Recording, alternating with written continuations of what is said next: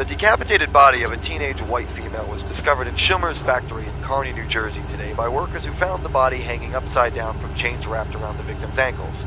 Police officials say there are indications that the girl was tortured before being decapitated, afterwards of which evidence of necrophilia have been confirmed. Marked the site of yet another gruesome murder in northern New Jersey.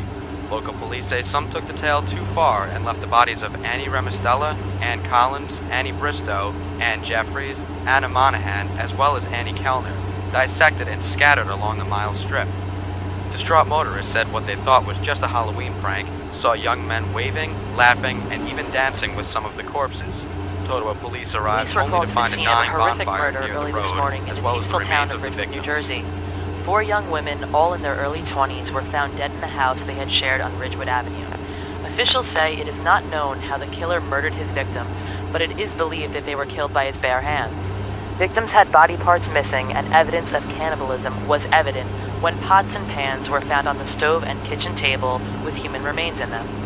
The home itself was gruesomely decorated with messages written in blood on the walls claiming, quote, "The end is near, all must die, and we have come to cleanse the living." A recent search for the body of a missing Westwood girl has been called off. She was found at what's known as Devil's Tower, incoherent and speaking in tongues. She died later that evening. Passing hikers found the body of a man brutally beaten in the back of an abandoned shack in Garrett Mountain this morning. The body has not been identified as of yet, and police are not releasing any information regarding this incident. It is speculated that the victim was murdered by continuous blows to the head with a crowbar found near the scene of crime. Investigators are not sure of the motive behind the attack and have no high school football coach Richards, along with head cheerleader Steve Saccone, were reported missing last Tuesday, only to be found this afternoon hanging from the noose in the school gymnasium.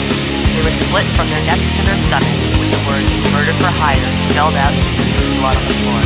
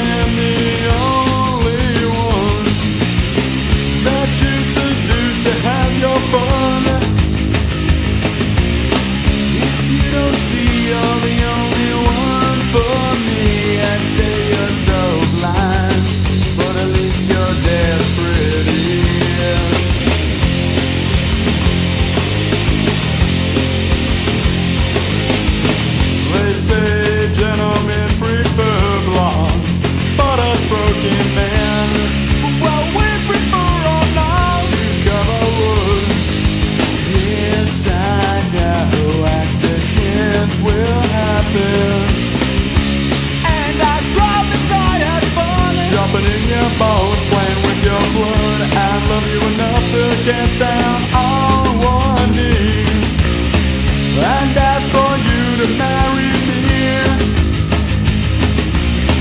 but I can't ever get that wedding ring on because I chopped all your fingers off.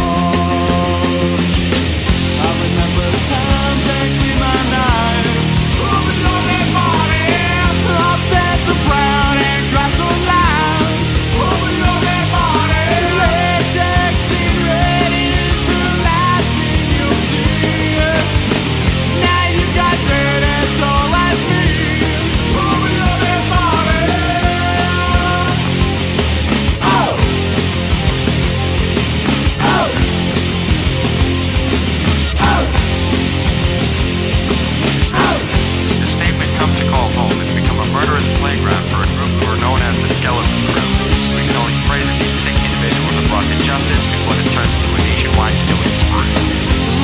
Sensation, I've kicked dusted on your perfect skin.